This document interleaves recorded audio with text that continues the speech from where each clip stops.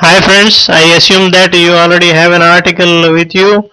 If so, you prepare the photos also and put it in a folder. And if you have your other gadgets, you be ready. Now it is a time to log into the Hubpages. Log in and you will come to this screen. It is regarding the this one.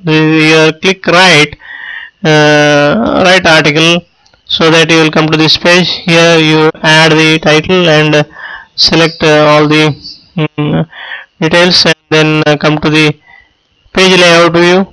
You can add all the text like this, and then you can add your photos.